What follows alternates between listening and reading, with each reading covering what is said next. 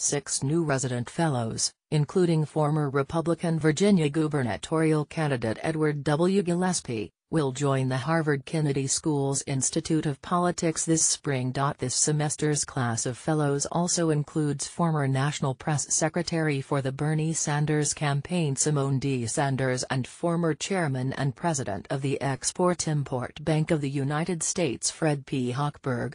Rounding out the batch are J. Scott Jennings, former special assistant to President George W. Bush and current CNN contributor, Elizabeth A. Hodges, the former mayor of Minneapolis, and Adam Connor, an account executive at technology company Slack. Chosen fellows will lead weekly discussions called study groups in their respective areas while also engaging students in other types of events.